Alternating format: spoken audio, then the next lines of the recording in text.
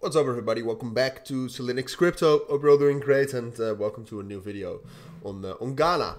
Covered this yesterday. Yesterday obviously it was very bullish. Since then it has pulled back a little bit. Basically since I made the video, like after I published the video, it dropped down. So I'm sorry. Had nothing to do with me. But yeah, so right now the situation for Gala actually is pretty interesting. Because yes, it has lost some of its momentum. But as you can see, like it dropped down to this major support level right here at around 1.75 cents. And that has held up. So there is still a possibility that Gala will rally up higher. Since it did not reach 2.1 cents and 2.15 cents, I would say that's still the price target. But after that, a lot is possible. And like after that, like 2.3 is very close by. So things like that are possible. But we'll talk about the short term for now. All right.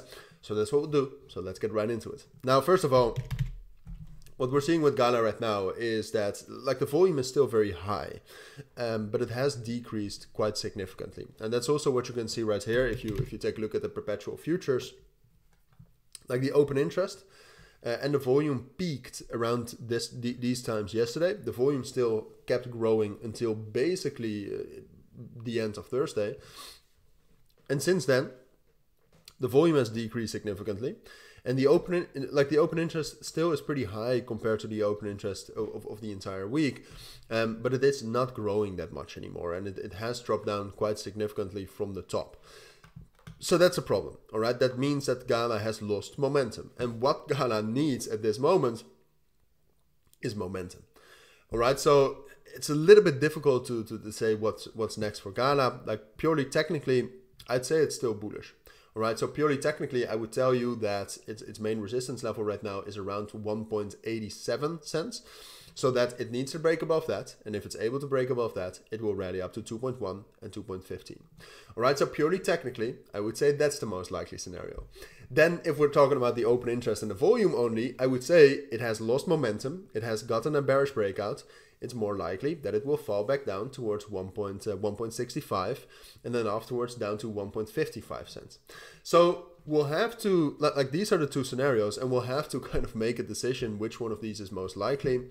And personally, like it's hard to say. Like the best thing you could do, which I cannot really do because in these videos you kind of expect me to tell you what is going to happen, all right? Well, in reality, nobody knows.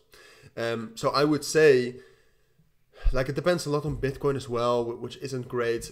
I would say it's a little bit more likely that it will continue going up because like the open interest, like the thing is, like the open interest should start increasing again. If the open interest starts increasing again, so keep an eye on that, all right? If you go to Leviathan, which is LAEVITAS.ch,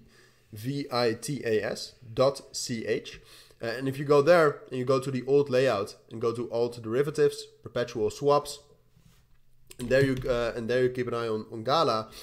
If that open interest starts increasing, it's 100% most likely that it will get that bullish breakout and get up to 2.1.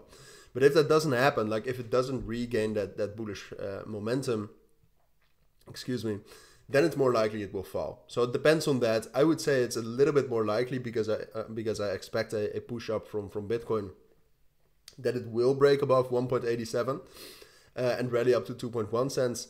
But it's like it's close to 50-50. So it's hard to say. But those are my thoughts on Gala. I also have to cough a lot, which you can probably already see by me. If you do have any questions, let me know. I also have my own premium trading group in which I share all of my own trades. Links for that will be down in the description. For now, thank you for watching. Take care and bye.